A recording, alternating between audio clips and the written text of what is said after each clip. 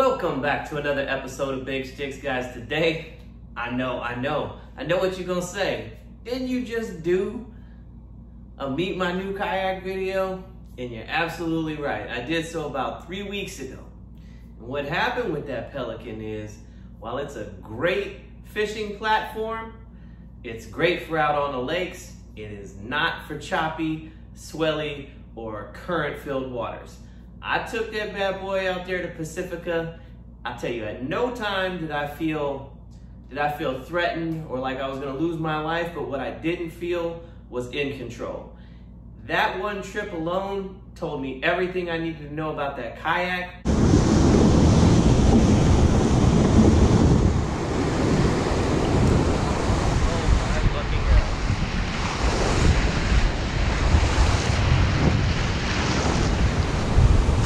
Oh, shit.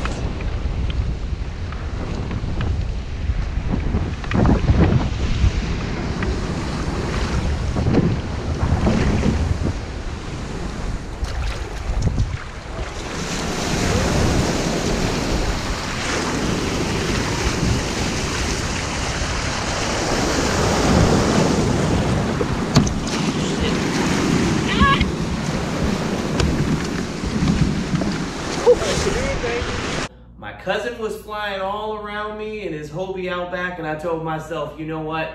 I can't cheat my way into this game, especially if I want to fish out in the ocean.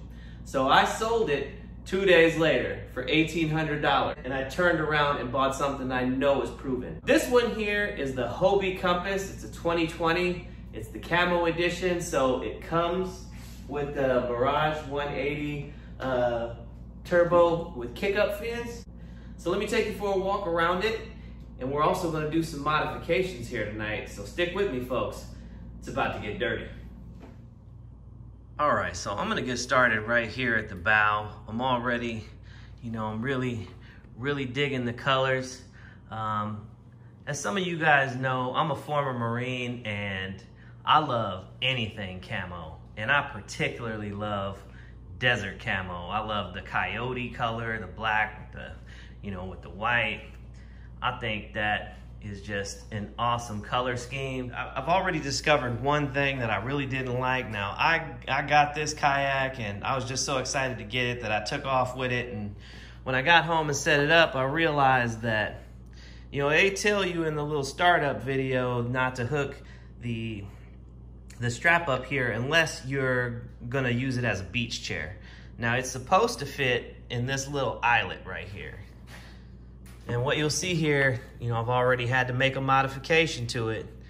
Something that, I feel like I shouldn't have to do when you pay this much for a kayak, to extend the strap, because this is already fully extended. I can't feed this back through the clasp here because it's stitched together. It's so thick it won't go back through. So in order to extend it and have my seat sitting upright, I had to add about 4 inches worth of paracord here in order to make that happen. I don't know, let me know if I'm tripping or not, but I'm one of the thought, especially because I've always wanted a Hobie and it's always kind of been just outside of my price range until now, that if you pay this much for a kayak, it should come perfect. Let me know in the comments section below if I'm tripping. I like the fact that it has molded in rod holders, and they're a little bit wider than the flush mounts that are plastic that you find on other kayaks. That's one of the things about the Pelican that I could not stand, is that when I put a larger rod in those holes, the weight of it would bend it up and it would create a hole, exposing the underlying hole of the flush mount, allowing a means for water to get in. That sort of bugged me. One other thing that I'm not particularly fond of is these handles here. I love the fact that this kayak here is 68 pounds fitted, which is exactly what the weight was on that Pelican, which I found worked out great for me. But helping my cousin Anthony move his Outback let me know that that is not the boat that I want. That thing was like 120 pounds, probably 200, fully loaded with his equipment, and dragging it across the beach in Pacifica was no joke. and I don't want to have to go through that. So I wish that this would have came with like a pro angler or Outback style bar back here to make it easier to gain leverage on it, to make carrying this thing easier. I don't know, maybe it's something I'll work on in the future, but for now, that's just what it's gonna have to be. I like the fact that this thing is fully modifiable. So what I'm gonna do tonight is I'm gonna take this round hatch here out, and I'm gonna put it up here, where they, interestingly enough, have a circular hatch pattern, which seems to work exactly with this. And I'm gonna install a rectangle hatch here. Here is that Mirage 180 turbo with the kick-up fins. Now this, you'll notice here, I got this and I damn near went off on the guy at Kayak City about why they were trying to give me a used drive. And if you look at it, it looks kind of used, it looks kind of dirty, but the guy assured me that this is a brand new drive and this is the style that comes with the camo edition. That's supposedly their camo foot grip stuff on the drive. So what I'm gonna do here in just a moment is I'm gonna finish up the wiring to this Fishfinder. You'll see here that I've already started with the transducer wiring. So there's an interesting little mod that I did that, you know, I got from a video on YouTube. I think the channel was Kayak Fishing Addict, and he had a modification for the Garmin Striker Fork transducer that works with the Lowrance Ready transducer guard on the bottom. And here's what he used. He used these 2-hole straps, 1/2 inch, comes in a bag of 5. You only need 2 of them. And the bolts that the transducer comes with and the bolts that the Lowrance Ready install kit comes with. And as you can see, it really was $1.18. Now that other $1.28 was some bolts that I used to fix the base plate to this ram mount. So all in all, I spent $2.46 just to install the transducer and the Fishfinder. No pressure putting fresh holes in a brand new Hobie. So I'm just, there's 2 pilot holes right here and right here where the map pocket goes that Hobie's already pre-drilled. So I'm gonna work around, right around here where I want my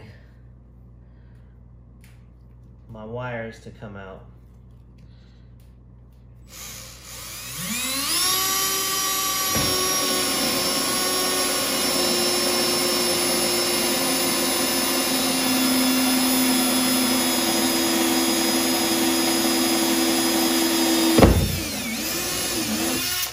Okay, next I need to feed the transducer wire through here.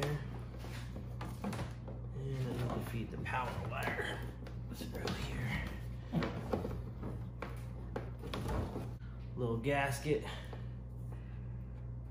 We'll send through there.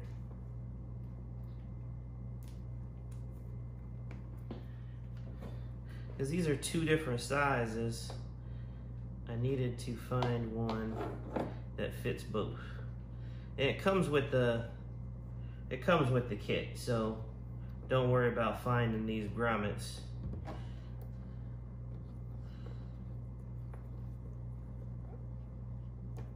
That have the right size ones. And we're just gonna push that up. All right, that looks pretty good there. So I'm gonna go with about a medium clutch here. I don't wanna, well, I think I only wanna go about halfway on this. I believe they say these are self-tapping screws. We'll find out.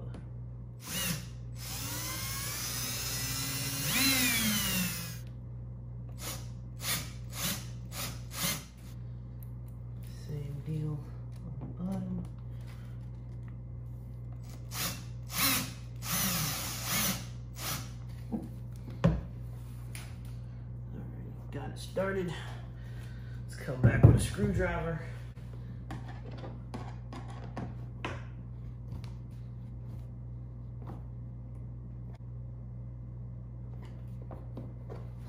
Next on the list is removing this.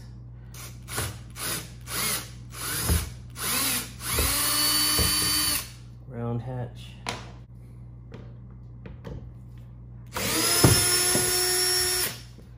I will say this, one thing I'm noticing about the floor of this Hobie is there is more floor flex in this than there is in a Lifetime Tamarack Angler.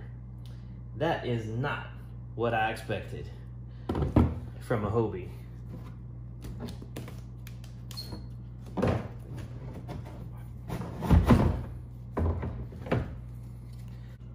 The gasket still looks usable. All right, so this is what we're gonna put on there. The Hobie rectangle hatch. This should firm up the floor a little bit because this thing is pretty heavy. Yeah, this thing feels really, really hard. Yeah, that's really heavy duty. I'm gonna go out on a limb and say that I need to match up those holes and trace the inside. Again, no pressure.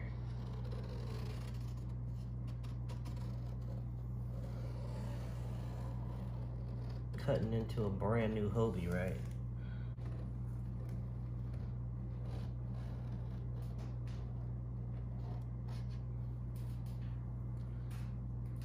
Is that the right line? God, I don't know. You know what they say, right? Measure twice, cut once.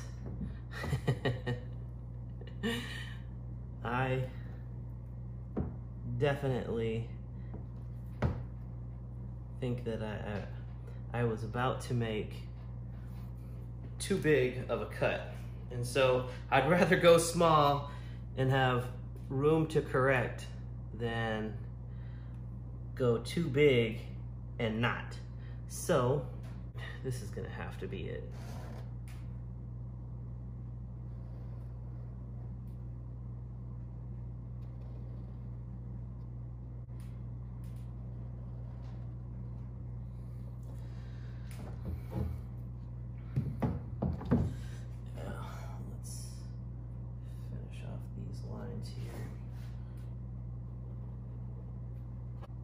Is that straight? I hope that's straight. All right, wish me luck. I'm using like this 1980 something Craftsman. Lord knows I haven't used a jigsaw in a while. This thing probably could use some oil too.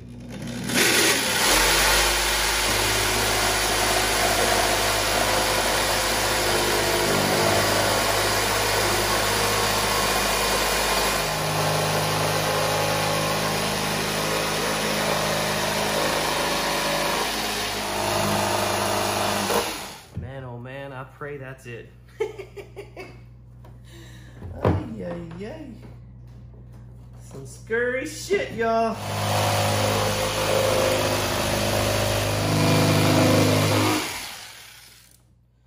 Oh Lord, please let it be.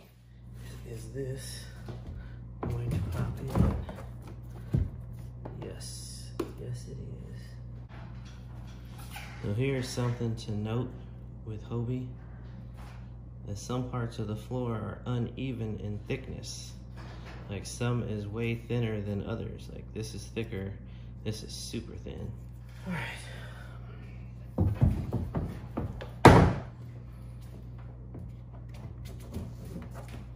right, so here's a little trick to make sure that these holes line up.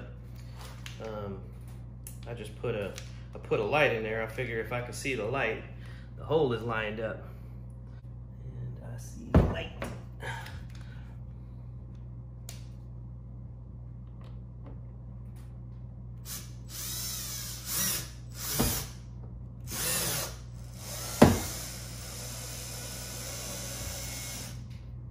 Okay, we should be pretty much aligned here.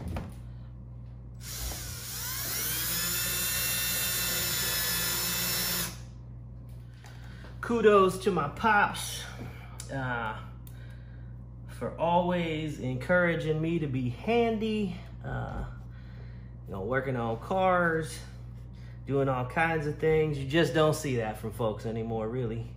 I'm actually happy that I know how to do these things. Otherwise, I'll probably be paying, I don't know, an extra $500–600 for these installs. All right. Wow, that added a whole lot more rigidity to the hull, or the deck, I should say. I actually like that. Beautiful. Same deal here. I just need to make sure that wherever I set this, it's even.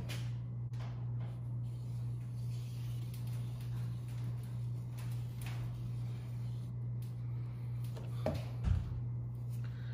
mean, considering the mold seems slightly uneven, but it's gonna have to work. Okay, here's the moment of truth. Let's see if you fit in here. You do. Okay. Oh my God, thank you, Lord Jesus.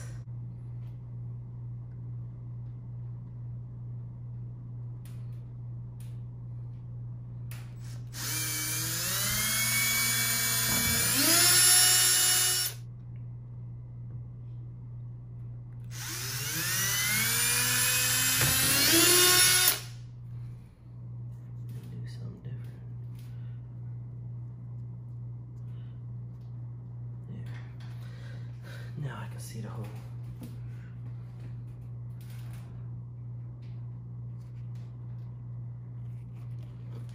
There we go.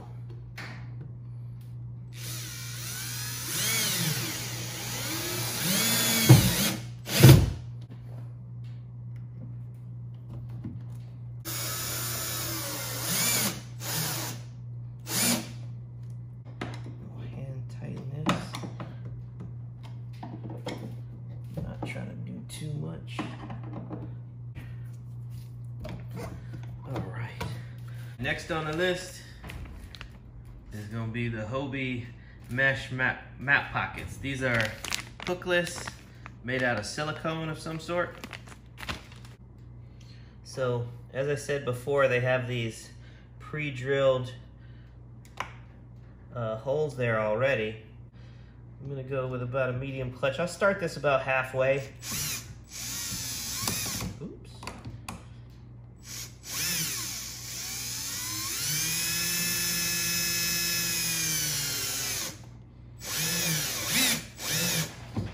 All right.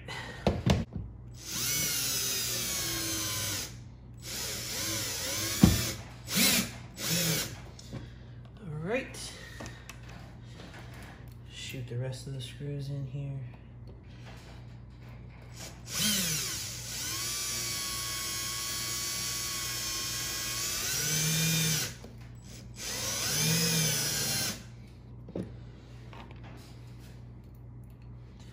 Go all four corners here.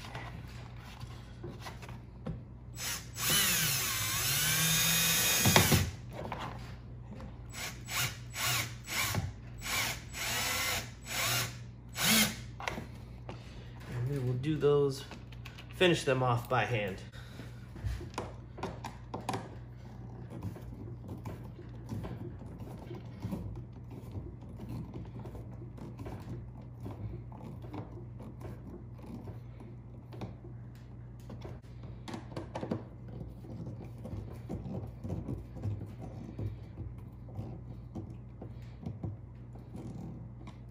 I got a great place to put my wires from the Fishfinder to just store it in here. But I also got a cool place to put my fish grips. Next up, we have the Hobie bolt-on rail, or H-rail. This is the 9-inch kit, comes with the mounting hardware, and we're gonna put it right here. So I want to also have something to grab onto, but I also want this to have at least a serviceable part of the rail that I could use to perhaps hold my rod holder to come up to about, I don't know, about here. And the rod come out over the top. So I gotta kind of mount it a little closer to the H tracks and run right along the side here, but also give me a handle to hold on to when I'm pedaling. I don't know, for some reason I feel a little bit better when I have something to hold on to.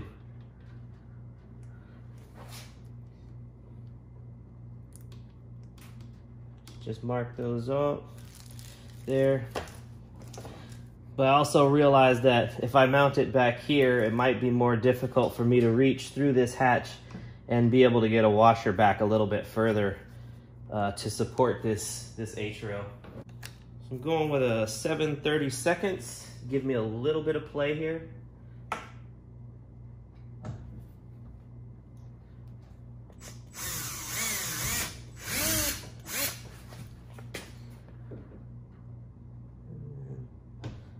Thing here. All right, let's see if that works. Let's see if these bolts will go through. All right, so one wants to. All right, there we go. So washer and the nylock nut.